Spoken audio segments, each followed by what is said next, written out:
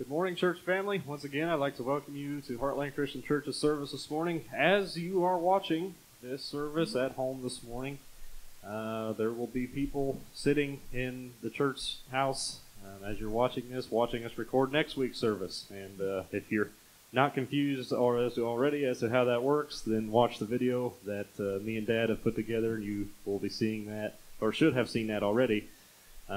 And explaining how all this is going to be working as far as allowing our congregation to come back into the church while we're doing these services. So please watch that, and you will see how all this is working. And we just ask that if you do choose to come to the church service next week, or whenever you do choose to come, you do follow the guidelines that we have set out. And we just pray that it all continues to work, and it continues to work well. As we start our service this morning, would you please pray with me? Almighty Father, we thank you so much for this time we have to come and sing praises to you this morning. And Father, we just, again, we thank you for this ability that we have to still come and gather together for worship. And Father, we know that even though we are bringing our congregation back, it's still not church as it is. And Father, I just continue to pray that our congregation continues to flourish from the ministry here that we have at Heartland Christian Church. Father, I pray a special blessing upon this service, and I pray that it will be a blessing and uplifting unto you. Of all these things I ask and pray in your Son Jesus' name. Amen. Would you join us as we start out with our first song this morning, Joy Unspeakable.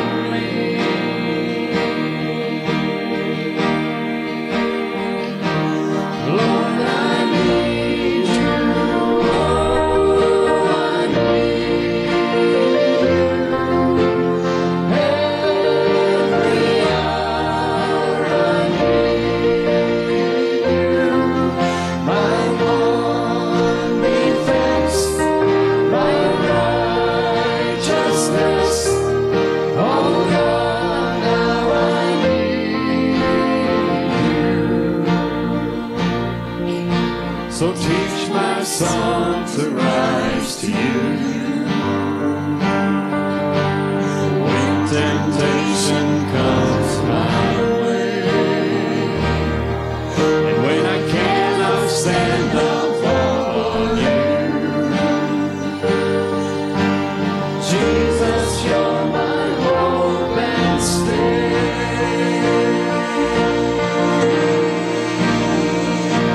Lord, I need you. Oh, I need you. Every hour I need you. My one defense, my righteousness. Oh God, how I need you. Lord, I need you. Oh, I need you. Every hour I need you. My one defense, my righteousness. Oh God, how I need you. You're my one defense, my righteousness. Oh God, how I need you. Our last song this morning is a song we haven't done for a good while, but it's a beautiful song that talks about the beautiful ancient words that we find in the Book of Life. And we just sing this with us as we end our song service this morning. Ancient words.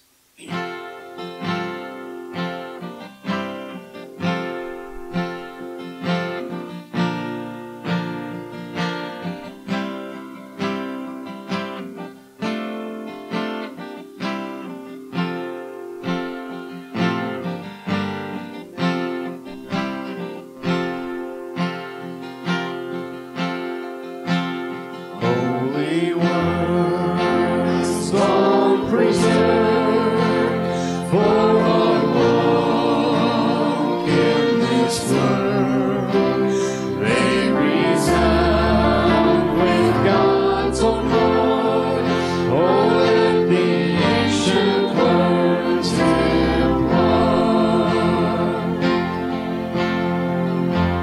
Words of life, words of hope, give us strength, help us cope in this world where'er we roam.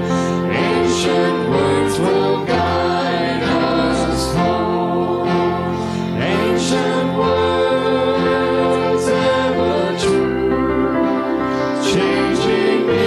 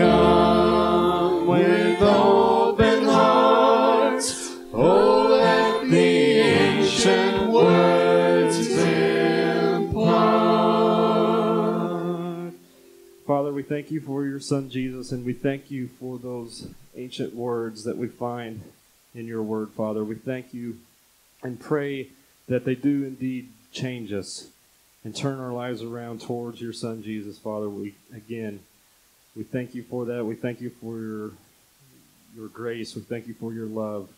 We thank you for the sacrifice that your Son Jesus made. And it's in all these things I ask and pray in your Son's name. Amen.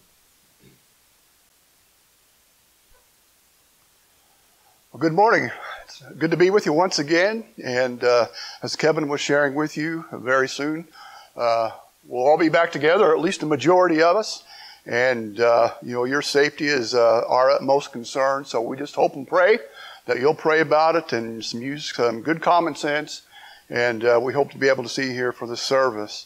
Once again, the song selection just really touched my heart this week. And there's one song in particular, Ancient Words. I know they're one of my favorites, one of the favorites of my wife's, and also Greg.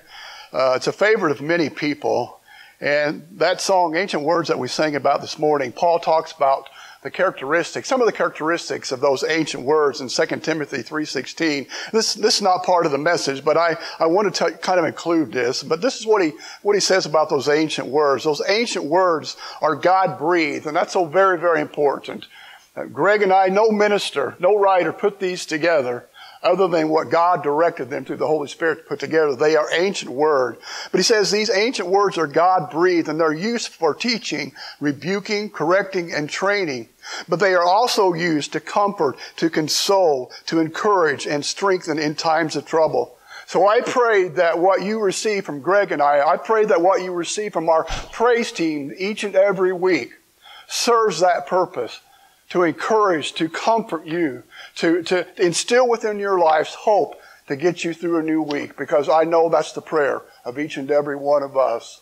The ancient words I want to take a look at this morning, if you have your Bibles, come from 2 Corinthians chapter 2, and we're going to be looking at verses 1 through 5. The message I've entitled this morning, The God of All Comfort. The God of All Comfort. And if you want to go ahead and turn there or use your phones, whatever you want to use. 2 Corinthians chapter 1, and we're going to be looking at verses 1 through 5 here in just a moment. There are two age-old questions that have been asked of God down through the centuries and continue to be asked of God today. And I'm sure as I make mention of these questions in just a moment, you probably would have found yourself somewhere in life asking these very same two questions, and these are those questions. God, why do bad things happen to good or godly people? God, why do you allow the pain and suffering in the lives of many to exist? And I think we've asked those questions a number of times ourselves to God. And I love the response that a minister by the name of Thomas Crabtree writes concerning this. This is what he says. He says, while these are intriguing questions, we will never be able to answer them adequately. By the same token, countless numbers of people down through the ages have also experienced the comfort of God, and we cannot adequately explain that either, but we can experience it, and we've all experienced that and continue to experience it. If God is going to be blamed for the allowance of pain and suffering, should he not be thanked or even praised for the comfort that we receive in his blessings? And we would all say amen to that. We would all say amen to that. But in our text this morning, Paul shares with us the reality of life, but he doesn't stop there. He talks about the ministry of comfort that God provides. So I want to take a look at these first 5 verses, 2 Corinthians chapter 1, 1 through 5, if you'd like to follow along as I read. Paul, an apostle of Christ Jesus by the will of God, and Timothy, our brother, to the church of God in Corinth, together with all the saints throughout Achaia. Grace and peace to you from God, our Father, and the Lord Jesus Christ. Praise be to the God and Father of our Lord Jesus Christ, the Father of compassion, and the God of all comfort, who comforts us in all of our troubles, so that we can comfort those in any trouble with the comfort we ourselves have received from God. For just as the sufferings of Christ flow over into our lives, so also through Christ our comfort overflows. You may have heard me say this before, and in my heart of hearts, I truly, truly believe this. I truly believe that this word comfort that we find mentioned 47 times in the Bible is a word that God never intended to be in man's vocabulary. Because in order to receive comfort, one has to be in some sort of discomfort, some sort of pain, some sort of anguish, some sort of turmoil that person is going through. But I truly believe in my heart that God never intended for that to take place. And we see that from the very beginning. In Genesis there, we see that God put Adam and Eve in a beautiful world, in a beautiful garden, free of pain, void of sorrow and troubles and struggles. He did not create man to sorrow. He did not create man to sorrow. I mean, we knew how and where all that came about. The sinfulness of mankind brought the world that we now live in, that presents the world that now exists. And for that purpose, and for that purpose alone, God comforts. The necessity of comfort and compassion has now come into play because of man's sinfulness and the fall of man. It's kind of ironic. I've often wondered, maybe you have too, how long Adam and Eve enjoyed the comfort and compassion, the fellowship of God that they experienced before Eve was led astray and Adam was led astray by the great deceiver, the serpent in the garden. What they were deceived by, that beautiful looking apple, it was good. Everything that God created was good. It was just off limits. It was just off limits. But there again goes the direction of man. The desire to have what we can't have. The desire to have what is off limits led them and led to the fall, and now what we experience. So the necessity of comfort and compassion has now come into play. Notice, if you will, once again, verses 3 and 4, because what I want to mention first is what God allows. What you and I have a tendency to struggle with, what God allows. But look at verse 3 and 4 once again. Praise be to the God and Father of our Lord Jesus Christ, the Father of compassion, the God of all comfort, who comforts us in all of our troubles. All of our troubles. What God allows, He allows troubles. If you can show me, I wish that you would show me, but yet I've never yet to find where the Bible ever one time promises you and I a trouble-free life.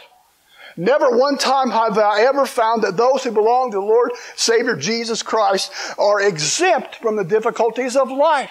Now, there have been some ministers down through the years and through the ages that you and I have heard that claim that it's there, but it isn't. How many times have we heard a minister say, if you just had enough faith, if you just had enough faith, your finances wouldn't be in a situation. If you just had enough faith, your health would not be failing. If you just had enough faith. And it's like, excuse me, have you ever read your Bible? Look at the followers of Jesus Christ and all the things that they went through. Some of the most faithful in the world, past and present, continue to struggle. That is our lot in life. The Bible reminds us that the rain falls on the just and the unjust, but we have the Comforter in our Lord and Savior, Jesus Christ. The Bible doesn't promise such foolishness. In fact, it realistically predicts that tomorrow we will have trouble. For instance, in Matthew 6:34, Jesus reminds us in my phrase, don't worry about tomorrow. Tomorrow has enough troubles of its own. And amen to that. Why would you want to borrow the troubles of tomorrow when we're dealing with what we're dealing with, our own? And I've shared this with you in John 16:33. Jesus Himself said, in this world you will have trouble. In this world you will have trouble. What about James? In James chapter 1 verse 2, this is what he says. Consider it pure joy, my brothers, whenever you face trials of many kinds. Notice something here. James does not say, if you face trials of many kinds, but when you face trials of many kinds. One of life's realities. While God never promised us a trouble-free life, secondly, I want us to notice what He does promise. Comfort. You know, just to allow that word comfort to roll off the tongue is so soothing. And actually, that's part of the definition of comfort, to soothe in times of grief or fear. One that provides or brings an ease or a relief. You know, I don't know about you, but sometimes I had a tendency to really bring a wrong definition of the word comfort and what it means and how God can exactly comfort us. And if you'll allow me, rarely do I do this, but I want to share in my NIV Bible what the commentary author has to say about this. So listen to this for a moment, and maybe it'll bring a new perspective on this word comfort. This is what he writes. Many times, many think that when God comforts us, our troubles should go away. But if that were always so, people would turn to God only out of a desire to be relieved of pain and not out of love for Him. We must understand that being comforted can also mean receiving strength, encouragement, and hope to deal with all of our troubles. The more we suffer, the more comfort God gives us. And he goes on to say, if you are feeling overwhelmed, allow God to comfort you. Remember that every trial you endure will help you comfort other people who are suffering similar troubles. You ever thought about that before? You know, we do get that confused. Lord, I need your comfort. I need to be set free of this, when he might be doing a whole different thing in our lives by allowing us to endure it and making us stronger in our faith. In Isaiah 66, verse 13, the author writes, as a mother comforts her child, God comforts his children. And I was looking up some other passages that I hope and pray would bring a comfort to you, and I ran across Psalm 34:15. The author writes, the eyes of the Lord are on the righteous, and his ears are attentive to their cry. And I got to thinking about that in light of a mother's love. And isn't it interesting? And some of the ladies who are here can probably attest to this, can verify this. It doesn't matter how many children they have, individually, distinctively, they know each child's cry. They know each child's cry. But think about this in perspective with God. He hears and is attentive to our cry. Each and every one of us, when we are going through a difficult situation, He hears us individually. He knows us, He loves us, and He knows what we need, and He comforts us. You know, I don't know about you, but I know there have been times when I've gone through trials and difficulties. I've tried to do it on my own. Maybe you have too. And how foolish that is for a child of God, one who belongs to Him, where faithfulness and trust is so important to our Heavenly Father and in our relationship with Him. For instance, Jesus trusted God when He was dying on the cross. And in Luke 23:46, He spoke these words, Father, into your hands I commit my spirit. He gave His life, He gave His situation over to the Father's will, to the Father's care. And the Lord, the Heavenly Father, watched over Him and brought Jesus through that terrible ordeal. And He promises to do the same. Bring that comfort in that situation for you and I as well. The Lord knows what we're going through. If you have your Bibles, turn to Hebrews chapter 4, 14 through 16. And notice what the author writes here. Hebrews 4, 14 through 16. Therefore, since we have a great high priest who has gone through the heavens, Jesus, the Son of God, let us hold firmly to the faith we professed.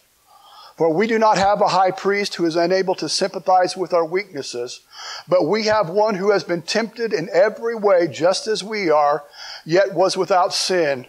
Let us then approach the throne of grace with confidence so that we may receive mercy and find grace to help us in our time of need. There's a saying, and we've probably all heard this saying before, no one understands our situation like one who has been there. No one understands our situation any better unlike one who has been there. Jesus has been there. Whatever we go through, whatever we endure in life, whatever kind of pain, whatever kind of sorrow, whatever kind of loss, He has been there, and He has experienced that. What about Psalm 46, 1 through 3? It says, God is our refuge and strength, an ever-present help in trouble. Therefore we will not fear, though the earth give way and the mountains fall into the heart of the sea, though its waters roar and foam and the mountains quake with their surging. Let me ask you something. Has life ever felt that way? where everything was just falling apart, where everything just seemed to be caving in. God is our refuge, even in the midst of the greatest turmoils of life. He is there to comfort and to keep us through the storms of life. He promises comfort to each and every one of us. And the last thing I want us to see, coming from verse 3 and 4 as well, what God expects from you and I, His children. He expects that we comfort others with this very same comfort that you and I have received. Let's take a look at that once again, if you would, please. Praise be to the God and Father of our Lord Jesus Christ, the Father of compassion, and the God of all comfort, who comforts us in all of our troubles. Notice the purpose. So that we can comfort those in any trouble with the comfort we ourselves have received from God. You know, I read that and I got thinking about that. God does not comfort us to make us comfortable. He comforts us to become comforters of other people as well.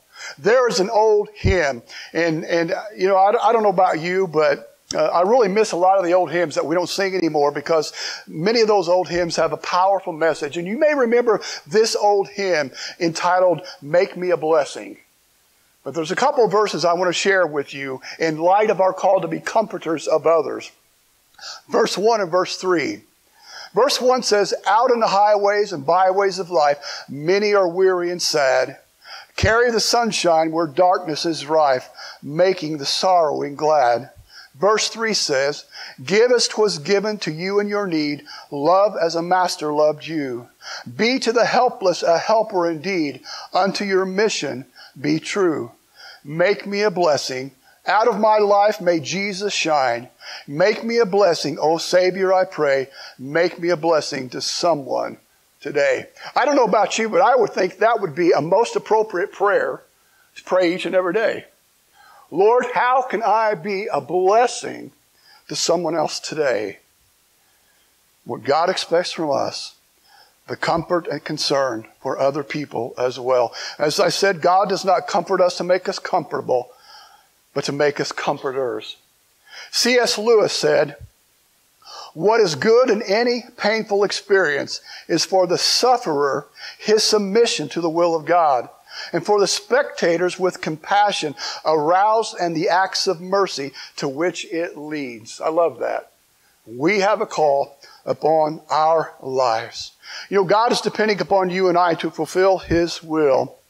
And we need to be that bridge over troubled water so that God's blessings and God's kindness and God's care can come into the lives of those who need it. You know, preparing this message, just thinking about all that's going on in the world, naturally this virus that's been going on forever, and the ways that people have been dealing with that, the loss of loved ones, loss of jobs, businesses. But not only that, the race riots that are taking place and the hatred that seems to be there from the very highest to the very lowest. And even in our own congregation, the loved ones who have passed away, those who are dealing with cancers that are terminal, and on we can go. If ever there was a need for comfort in our day and age, it's now. It is now. And God comforts us so that we can be comforting others as well. I have a question. What makes someone a good comforter to those who are in need? Now, if you're watching, you can't see, but I'm going to ask those who are here a question, and I want them to raise their hands. And if you're at home and you want to raise your hand, even though I can't see it, that's fine. But I want to ask you something. Are there well-meaning people in your life, even Christian brothers and sisters that you love and they love you, but are there people that you wouldn't want comforting you in anything? Yes. You can't see this at all at home, but a whole lot of hands went up. There's people I love dearly, but there's some people, stay away.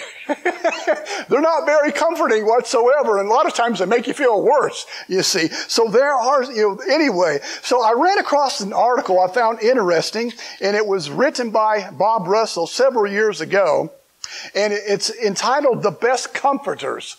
So he mentioned some qualities of those who are truly wonderful comforters, and these are the qualities. The first one he says is a gift of mercy. Everyone is commanded to sing, though only a few have outstanding God-given musical abilities. In the same way, everyone is to be merciful, but God specifically equipped some people to show mercy. They instinctively know how to empathize with others. They can weep with those who weep. They can express emotion easily, and they know just what to say or not to say. They are a wonderful help to those who suffer. And maybe you have somebody like that in your life. A second quality that Bob mentions, an outgoing relationship. When we hurt, we usually receive the most comfort from those who know us the best and love us the most. So a lot of times that would entail our family or our closest friends, and hopefully a lot of our church family as well. A third quality, experience, and I mentioned this a moment ago. No one understands like someone who has been there. But he goes on to write, although no two situations are exactly alike, those who have experienced discomfort can identify with the pain and the sorrows that others experience, and how true that is. A fourth quality of a good comforter, a proven faith, and that is important as well. Only when we ourselves have been comforted by God and sustained by our faith in Christ are we qualified to encourage others to remain faithful. Would we fit that category? Would we make good comforters to those who are in need? I hope and pray that we would. We are to comfort as we have been comforted. God comforts us in all of our troubles so that we can comfort those in any trouble with the comfort we ourselves have received from God. And I want to ask you a question this morning in closing. Do you need the comfort that only God can provide? Do you need the comfort that He can provide to bring a peace and a stability, a hope and assurance in your life? If you need that, then just like Jesus, the example of Jesus, commit your life, your situation to Him, to the Father's care. Place it in the Father's hands, and He will bring you through. In Nahum chapter 1:7, I mentioned this a moment ago. The Lord is good, a refuge in times of trouble. He cares for those who trust in Him.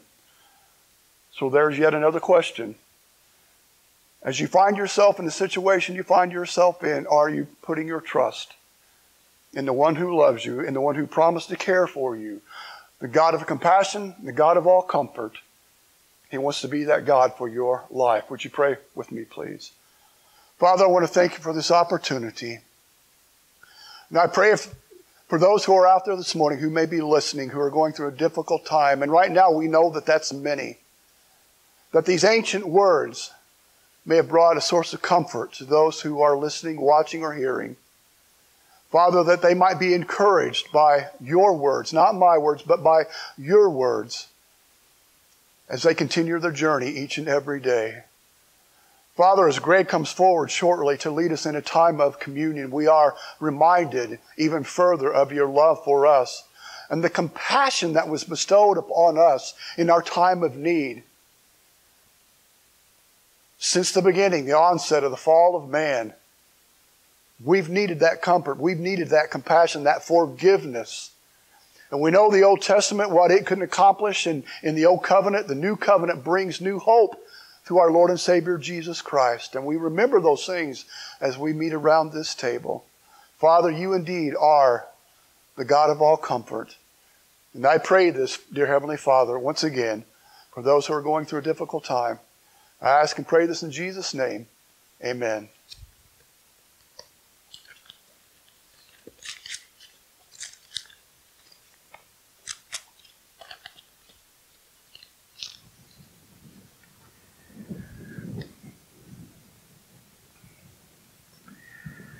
Good morning, and as you can tell, Kevin and I dressed in sync today.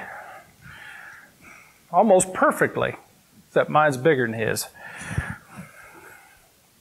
It is sure good to be here, and as we do get ready to open the church house and try to restore some worship.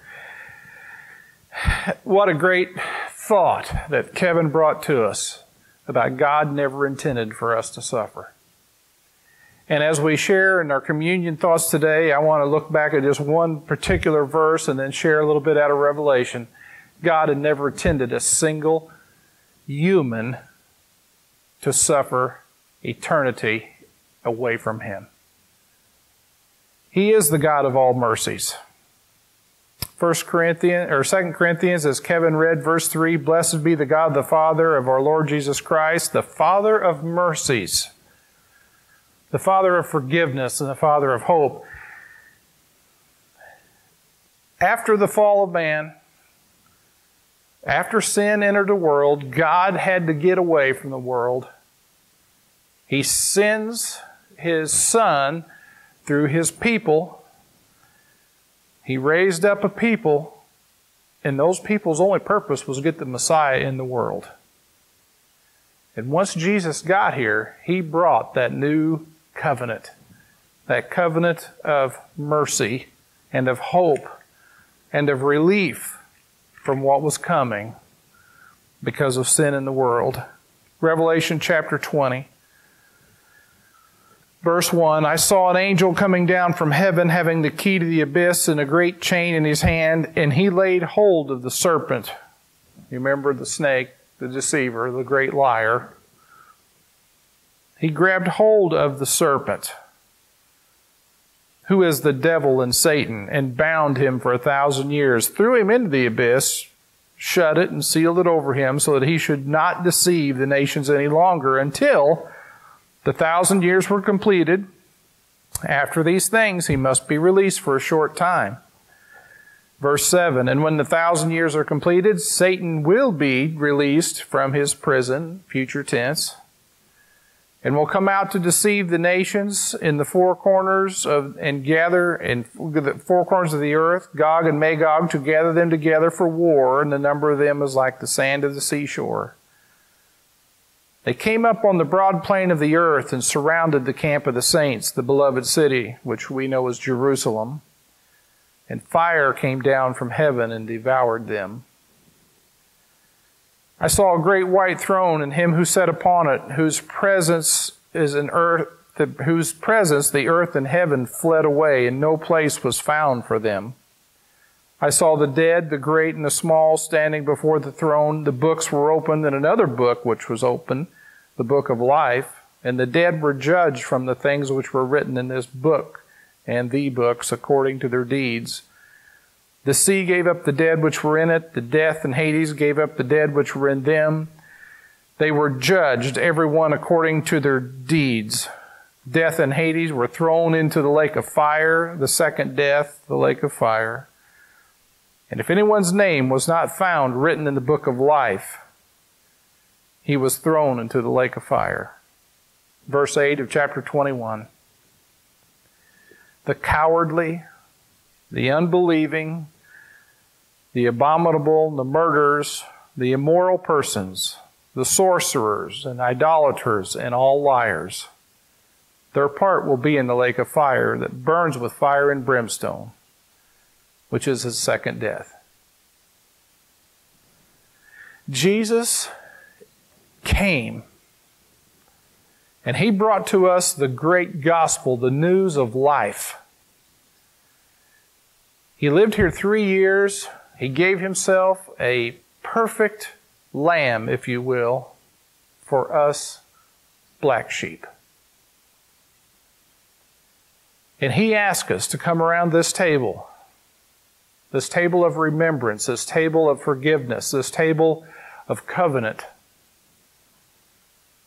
to remember our Savior and to remember the God of mercies who brings us life and saves us from this day that's coming.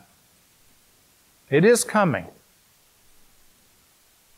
And as we take a few minutes this particular day and we partake of the fruit of the vine and the bread, as Jesus says represents His blood and His body, I hope we are comforted. We should be, and we should be so humbled and so thankful that our God loves us enough that He has no desire for anyone to end up in that lake of fire, and He tells us that in His great word. So as we commune together, let's thank God for His mercy. Father, as we come, we thank You for the great gift of life, not of this life on this earth, but the life to come, true life with You.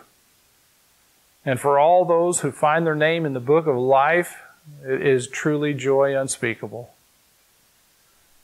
To us who are so undeserving, but yet Your mercy falls upon those who fall on their knees before You. We thank You for these great words. I thank You for Kevin's great words. God never intended us to be miserable, ever. And He still doesn't. Help us be ready when Jesus comes. It's in His name we pray. Amen.